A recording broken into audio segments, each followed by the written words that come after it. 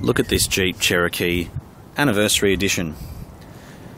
It's in absolutely immaculate condition and it's done just 88,000 kilometres. It's a CRD, which makes it a turbo diesel.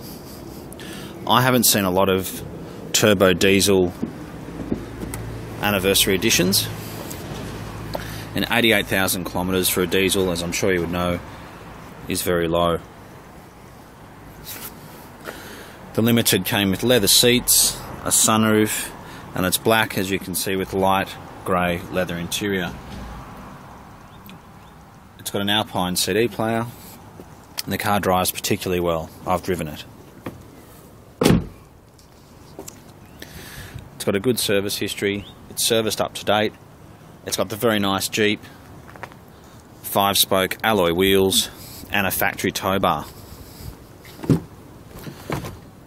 For a black family SUV, it's in remarkable condition.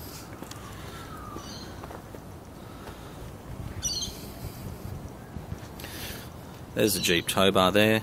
It's got 2 remote keys to it. The back seats fold down. It's got its rear cargo barrier. Here's all the books. It's got a 6-stacker CD. It's even got a power outlet at the back, which is great. I think these represent excellent value for money, especially when you consider it's a top-of-the-range vehicle in black with a turbo diesel engine and under 100,000 kilometres. It's just come into us last night. We've just given it a quick wash, and it really has come up very well.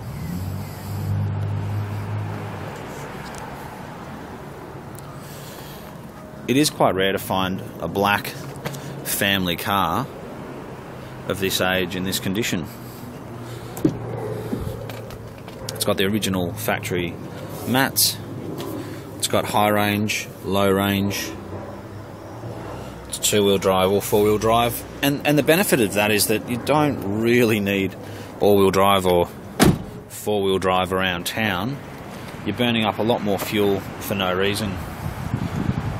So for a car like this, I think it's much better to have it in 2-wheel drive around town, and then you can put in 4-wheel drive if you're on a dirt road or doing off-road, or if it's very rainy conditions, you can also put it into 4-wheel drive, obviously.